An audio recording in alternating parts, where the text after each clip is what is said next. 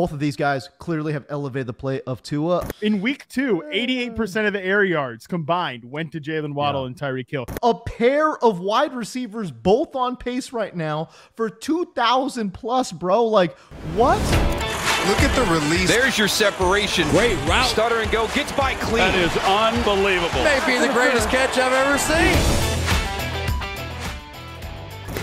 You can't talk about South Beach right now without talking about the duo, the dynamic duo of Tyreek Hill and Jalen Waddle. Holy hell.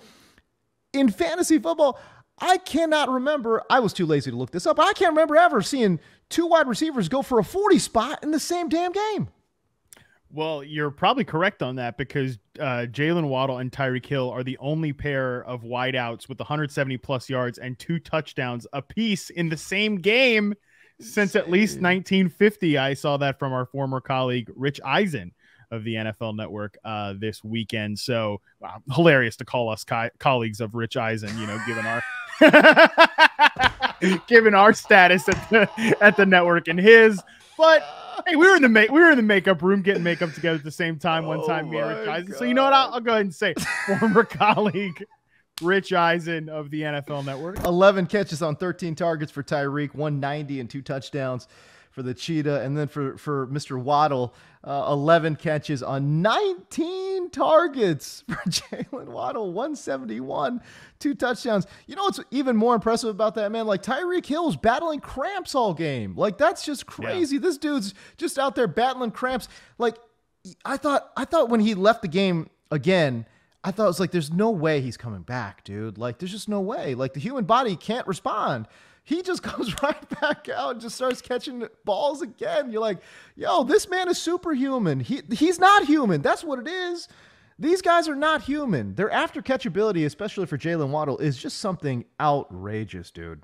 There's so many good receiver duos in the NFL, so many receiver groups overall. We'll talk about a few of like kind of up and coming ones, but you know, this is a new one, the Hill Waddle duo. And I certainly think that even if you don't want to say they're the best, I think you probably have to say they're the most dynamic duo of wide receivers right now because of the unique speed that they both bring to the table. I mean, Tyreek Hill is probably, you know, again, I don't think he's the best receiver in football. I would rank a few guys ahead of him, but he's certainly the most like dynamic guy from a speed perspective. And Jalen Waddle too.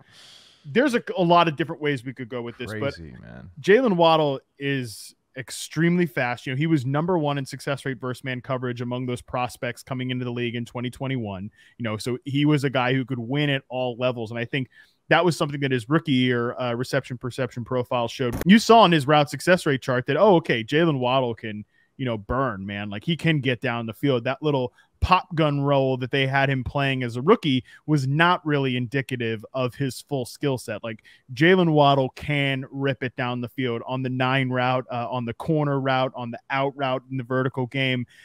Those are really strong routes. He just wasn't used there as a rookie. He's getting used there now, right? And I think that one of the things that I discounted coming into this year was the clarity and vision of this Miami coaching staff from an offensive standpoint, because, you know, Mike McDaniel and the boys coming over, like, they've clearly they've built this identity around these 2 receivers. One of the things I said coming into this year was that if both Jalen Waddle and Tyreek Hill from a fantasy perspective were going to pay off their ADPs, one of 2 things had to happen. Either Tua had to take a massive leap forward, or these 2 guys were going to have to be the only relevant pass catchers in Miami. And honestly, both of those things might have come true at this point. In week 2, 88% of the air yards combined went to Jalen Waddle and Tyreek Hill. 64% of the targets combined to just those 2 guys. I think the fact they have clarity of vision, the fact they have clarity about these 2 guys being your best players, it's just so dangerous. It's just impossible to try to cover these 2 guys together, Tyreek Hill and Jalen Waddle, and we're seeing the results of that. It's so outrageous, man. And like, you know, I know it's not going to hold up, you know, but it's just kind of like, it is fun to like look at like the on pace stuff just because it's so outrageous. Yeah. But Jalen Waddle is on pace for 2,040 yards, 26 touchdowns. Tyreek Hill is on pace for 162 receptions, 2,400 yards and 17 touchdowns.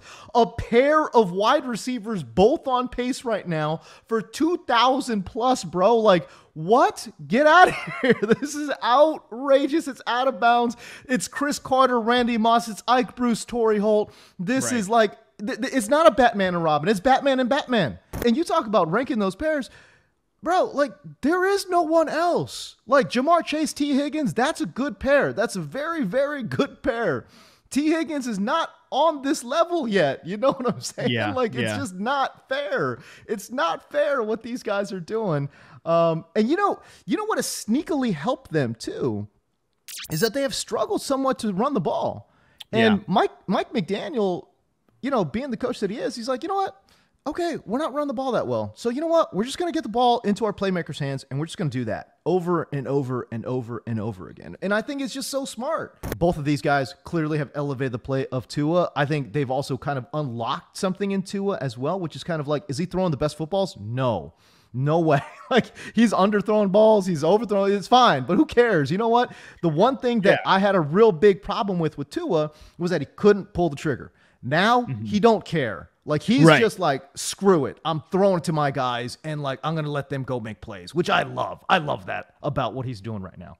He very much looks like, from an aggressiveness standpoint, Alabama Tua, which I think is really cool to see, because he's also not getting like the best protection in the entire world either. Their offensive line is not 100% healthy. They just put their starting right tackle, Austin Jackson, on short-term IR heading into that Ravens game. Just last thing on Tua here, it is kind of one of those things where he's not, is he Justin Herbert throwing the deep pass? Is he Patrick Mahomes throwing the deep pass? No, but the results are there. He is absurdly efficient, so much better on just like straight throwing go routes right now, because he's got Tyreek Hill and Jalen Waddle. I'm like, why do you go out and get those two guys? I know. It's to cut the margin for error. We could sit here in like a hypothetical world and be like, well, if Tua was just throwing to this receiver and this receiver from a vertical standpoint, would he be efficient? No, because he's not a great deep passer. Well, who gives a damn? He's not throwing to those guys. He is, for the next at least 2-3 years, whatever, 4 years, going to be throwing to Tyreek Hill and Jalen Waddle. So great. That's the result that you got to grade it on right there, is what is actually happening on the field. And so far through 2 weeks,